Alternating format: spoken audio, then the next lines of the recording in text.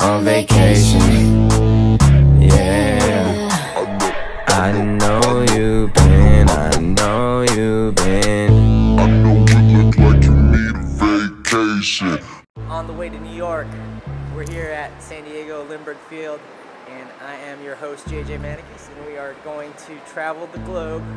Europe, here we come. Quick tip, when you're at the airport, you can't bring this, so have it empty.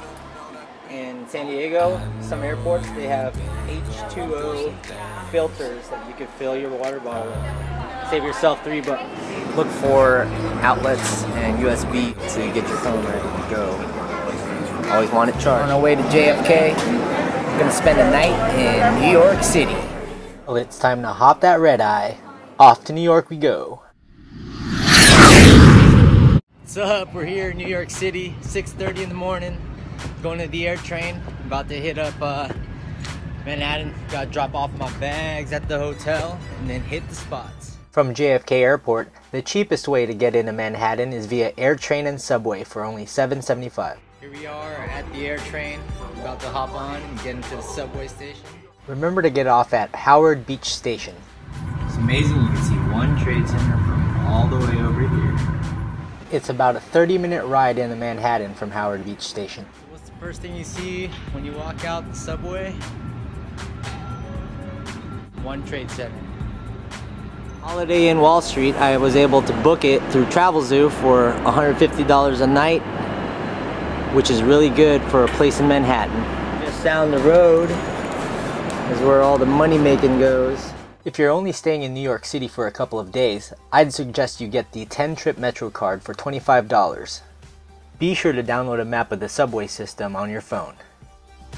Alright, here we are guys, we're at Essa Bagel. About to grab some breakfast. If you're patient and wait in line for about 15 to 20 minutes, you'll be rewarded with a really delicious bagel. We're here in Essa Bagel. After a 20-minute line, smoked salmon with plain cream cheese and an onion bagel and a regular coffee. We're here walking around New York. If you're on foot in Midtown, you're bound to see the Empire State Building at some point. By the MetLife building and the Waldorf Astoria. First time I ever went to New York with the family. We were here at the Waldorf in the smallest room I've ever stayed in. If you're looking to stay at this historic hotel, prices start at $300 per night. We're in Times Square. Found Starbucks. Here over at the Starbucks Times Square. Here's special Times Square mugs and tumblers. For you Starbucks mug collectors out there, the Times Square mug can only be found at this location. Here we are in Central Park. 3 times here, never been. You can see everybody's bike riding, going for a run. And we got people over here doing yoga. What's up? We're walking, trying to find the Great Lawn. It's sprinkling, but I'm still having a good time. I am here in the middle of the Great Lawn in Central Park with a fabulous castle right behind me. So you don't gotta go to England, Scotland, or Ireland to see a castle. You just go right into Central Park and you're right here. I didn't realize how vast this place was until you entered the park. It is huge. I'm not even an hour through this place and not even halfway through it.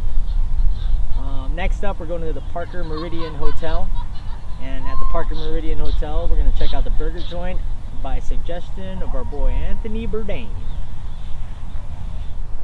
This right behind me is Columbus Circle, New York City. Wait till you see the one in Barcelona. We're here at the Parker Meridian Hotel, about to get some burgers at the burger joint. We're here at Burger Joint, in line.